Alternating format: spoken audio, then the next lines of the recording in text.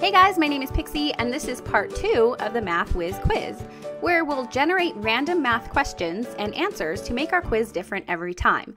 So let's get started with the blocks editor for this app. Let's start with 3 optional global variables. Call these questions, range, and max. Set questions to 10. As the name suggests, this will be the number of questions in your quiz. Set range to 15 and set max to 100. You can customize these values, but we'll talk more about what they mean later on. Next, we'll need 3 more global variables that will be used to pass values between procedures and events. Call these t, result, and answer. Default t and answer to 0, and set result to an empty text block. We need 2 more global variables, call these Button.List and AnswerList. Then set both variables to an empty list. Now we can create the initializeList procedure. We only need to populate the button list. There are 4 buttons on the screen within the table arrangement, so this list needs to have 4 items. Insert the name of each button 1 through 4. Next, create a procedure called generateQuestion. We'll need 4 local variables in this procedure. Name these operator, A, B, and sign. The operator will get a random number from 1 to 4. Variable A will get a random number from 1 to global max. Remember we had set that value earlier to 100, so this will be a random number from 1 to 100. Copy and paste that into the value for B, then set sign to a blank text block. The purpose of this procedure is to generate a random math equation, but we need to figure out what that equation will be. We can use a condition block with 4 conditions. Each condition will be based on the random number of operator. So if the operator is 1, we'll perform addition. If the operator is 2, we'll perform subtraction. If the operator is 3, we'll perform multiplication. And if the operator is 4, we'll perform division. And I bet you can guess what we're going to do next. If the operator is 1, then the answer will be A plus B. Otherwise, the answer is A minus B, or the answer is A times B, or the answer is A divided by B. We can also set the sign for each operator. In my text box, I have a space before the addition sign and a space after the addition sign. This will just help our string formatting look a little cleaner. Set the sign for each operator. For multiplication, it's up to you if you want to use the asterisk symbol or a lowercase x. Division is usually represented by a / on the computer. Also keep in mind that division could get a little messy. For example, let's say the random number for A is 56 and the random number for B is 72. 56 divided by 72 is 0.7777777 forever. And that's the value that would appear as one of the possible answers. If you round the answer, it would just appear as 0. I will go ahead and round the division answer, but I'll leave that up to you.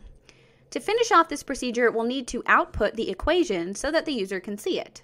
Set label math.text to join A, sign, and B.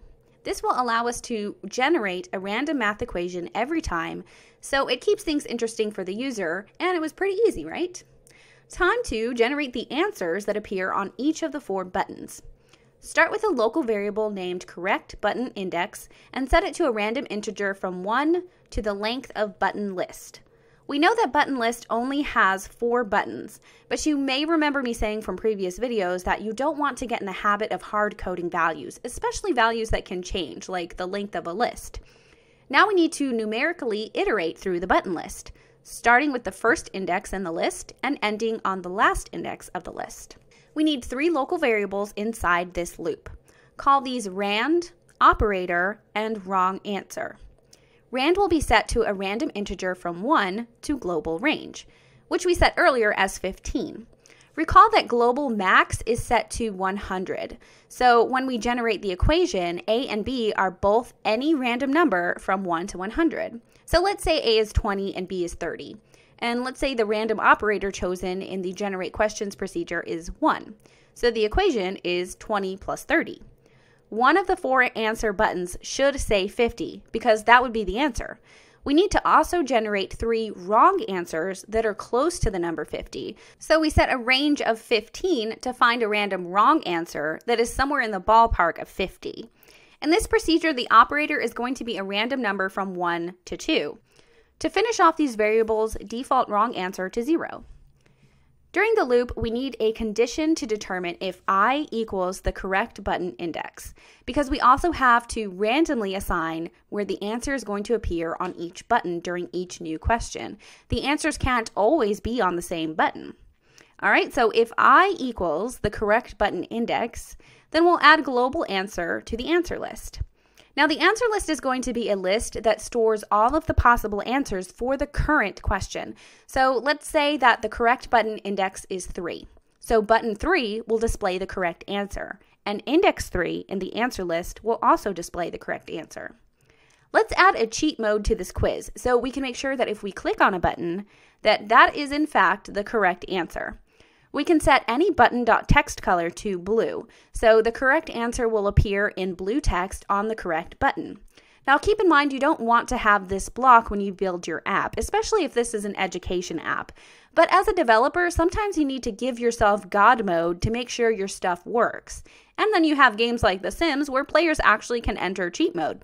But in this case, this block is just here for testing purposes. Now, if I is any number other than the correct button index, we need to generate a wrong answer.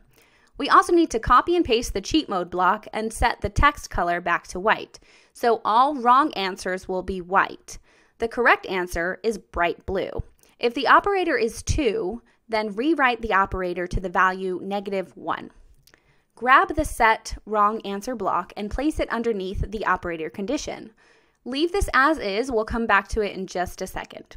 Copy and paste the cheat mode block below the main condition. Change text color to text and delete the white color. Instead, the text for each button should match the current index in answer list. We're not quite finished there, but we do need to create a result procedure called checkWrongAnswer with 2 arguments called random and operator. Before we create this procedure, make a call to checkWrongAnswer as the value for wrong answer.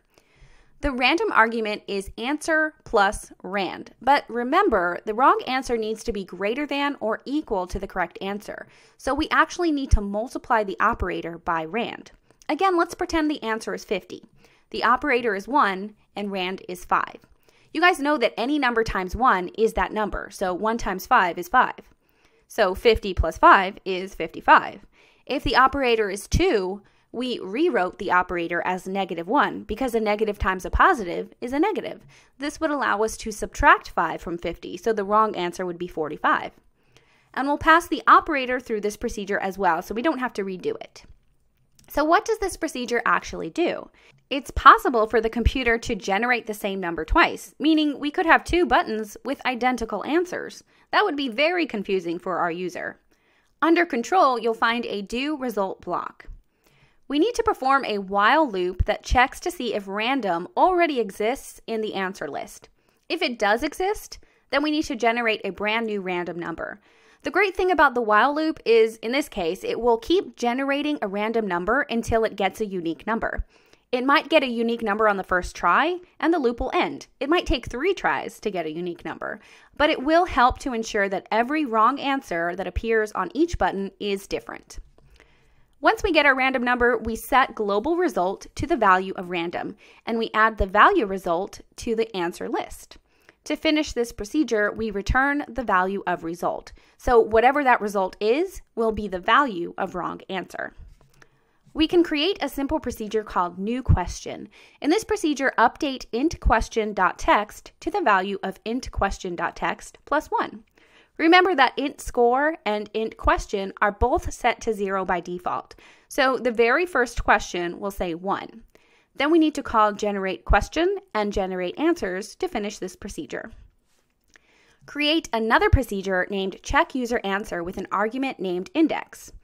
In a local variable, set userAnswer to select the requested index from answer list. If userAnswer equals global answer, that means the user guessed correctly. So let's update intscore.text to the current value of intscore.text plus 10, meaning that each question is worth 10 points. Feel free to do a simple mathematical calculation for the points if you want. I'm just going to say 10 for simplicity's sake. Each time we check to see if the user answered correctly, We also need to check to see if we're on the very last question of the quiz. So if int question's text is the same as global question, then we need to loop through the button list and disable every button. We do this immediately so the user doesn't accidentally click on something else and break the program. Outside of the loop, we can enable the clock timer. For every other question that is not the last question, we need to reset the answer list so that it's a fresh list for the next question, and then we make a call to newQuestion. Now we got to make all of this work. When screen 1 starts, call initializeList and newQuestion.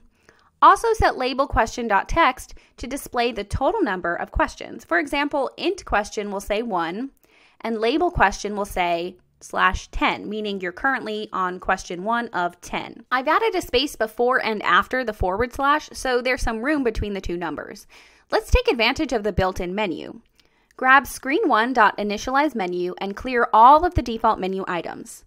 We'll then create our own menu item called newQuiz. This will allow us to start a brand new quiz at any time. Grab screen1.menuItemSelect.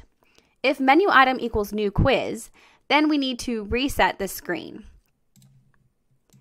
If the user clicks on New Quiz once the quiz has ended, then all of the buttons will be disabled. So we need to just loop back through the button list and re-enable those buttons. And we're doing that just in case they were disabled. Answer list also needs to be reset to an empty list. Int score.text should be reset to 0. And int question.text should also be reset to 0. We can start generating a new question, but we also need to make sure our containers are displayed properly. Container gameover.visible should be false, and container question.visible should be true. Now we need to grab a Button.Click event for all 4 of our buttons. In each of these events, call the checkUserAnswer procedure. The index argument should match the button. So button 1's index is 1, button 2's index is 2, button 3's index is 3, and button 4's index is 4. Our clock is there to help us end the game, but we need a 1-second delay between the very last question answered and when the quiz ends. You might also want to implement this clock in between each question so that you have a 1-second delay to output right or wrong. In this example, the score is just updated automatically, so if the score doesn't change, the answer is wrong. Once t is greater than or equal to 1, we disable this clock, reset t back to 0 in case we want to use this clock again. We'll show the game over container and hide the question container. During each clock tick, we need to increment t by 1. Our final procedure is going to output the user's grade. When the clock stops, we need to call the getGrade procedure. Create a local variable called s and set it to int_score.text. We need to create our grading scale, so we need at least 5 different conditions. Label grade's text will be based off of int score. We're going to use letter grades. The only possible conditions for a letter grade are A, B, C, D, or F. If S is greater than or equal to 90, and if S is less than or equal to 100, that usually constitutes an A. You can just copy and paste this block for every other condition. A B is usually a grade from 80 to 89. A C is usually a grade from 70 to 79. A D is usually a grade from 60 to 69, and anything under 60 is an F. Now, keep in mind that I did hard code in that every time the user gets a question correctly, they get 10 points. So it's literally impossible for the user to make an 89 or an 82 or any number that is not a multiple of 10. We are done with the block section. Let's run this app and see what it looks like. All right, the quiz starts and our score says 0, and we're on question 1 of 10. And look, we've got our first randomly generated question, 72 plus 44. We added a cheat mode block that allows us to see the correct answer in the quiz highlighted in blue. And notice that all of the wrong answers are in the ballpark of 116. I'm going to select the correct answer. Doing so gives me 10 points and generates question 2 of 10, which is 80 times 84. Each time I select the correct answer, my score increases by 10, and I'm given a new question. Now, I'm going to keep hitting button 2 and pretend like I don't know what the answer is. When I get the question wrong, my score doesn't change, and I'm still given a new question. On the very last question, there is a 1-second delay before the quiz ends, and my score is represented by a letter grade. If I want to start the quiz again, I can use the built-in menu and select New Quiz. And remember, I can hit this menu option at any time to start the quiz again, even if I don't reach the end of the quiz. It's pretty cool, right? And it was really easy to do. All right, let's wrap this up. If you download the AIA file from the AppyBuilder community, you'll find some changes were made to screen 1. You'll notice these changes allow you to implement a countdown timer during each question. The timer gives you 5 seconds to answer each question before it automatically moves on to a new question. Your challenge for this video is to figure out what those changes are and understand how that countdown timer works. You'll also see another screen called Ideas with another example of how you could present questions using images and preset answers. If you've been following along with this video, you should have no trouble making this screen work. Don't forget to visit the AppyBuilder community where you'll find more tips and tutorials created by community members. That's all for now. I hope you guys enjoyed this tutorial. Don't forget to thumbs up the video and have a great day. Bye!